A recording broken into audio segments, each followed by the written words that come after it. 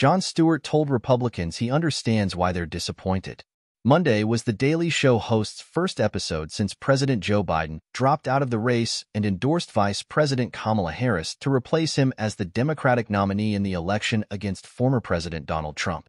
The comedian played clips of conservative commentators, politicians, and wonks calling it a coup for the Democrats to switch candidates at this point.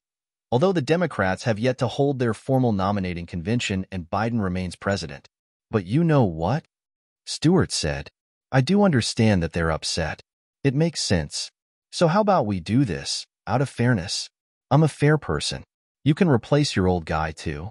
Biden, 81, left the race July 21st after multiple politicians in his own party questioned his health and expressed concern about his frailness, due to age, and his ability to win the White House again in November.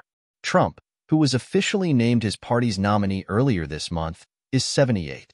Harris is 59. Stewart also joked that Trump responded to Harris stepping into the top spot on her party's ballot in the Trumpiest way possible. He showed a social media post that Trump made saying the party should be reimbursed for their campaign against Biden. He quipped that Trump is gonna need a new line, because the former president said that Harris doesn't like Jewish people. Stewart added, of course that may ring hollow since Kamala Harris's husband is, let me check my notes, Jewish. The comedian also shot holes through attacks on Harris's gender, race, and qualifications.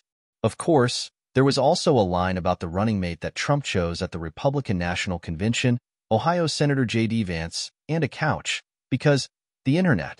After showing a clip of someone saying there are 3 options on the ballot in November, Trump, Biden, or you stay on the couch, Stewart cracked, I think we know which one of those options J.D. Vance would opt for.